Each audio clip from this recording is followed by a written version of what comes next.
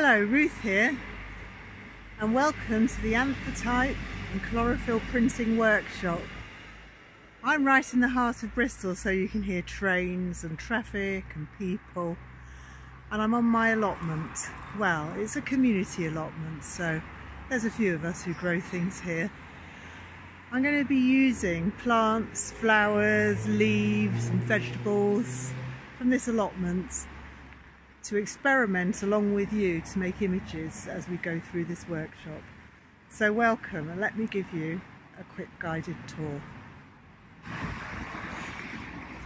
This is the way in to new Roots Community Allotment, and there are bluebells, forget-me-not and borage in full flower here near the entrance.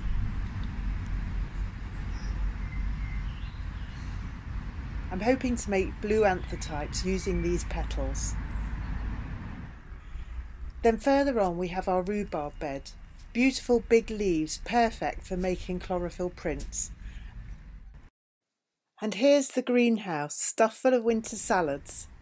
Rocket, mizuna, chicory, endive, mustard leaves.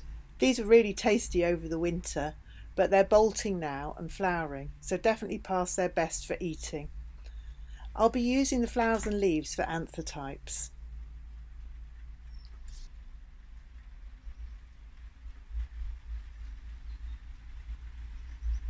There's some parsley here too, so that should make beautiful green anthotypes.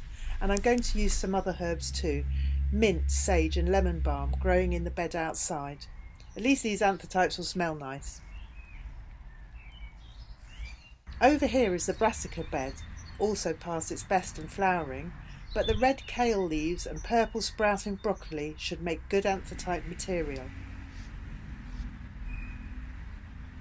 And finally, down to the orchard and the apple trees, where we have long grass, dandelions and nettles.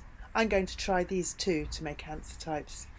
So you see, you go to any outdoor space nearby and choose whatever plants, leaves or flowers growing there that you can find for your anthotype materials. Next week I'll be looking for bigger leaves to make chlorophyll prints. So good luck!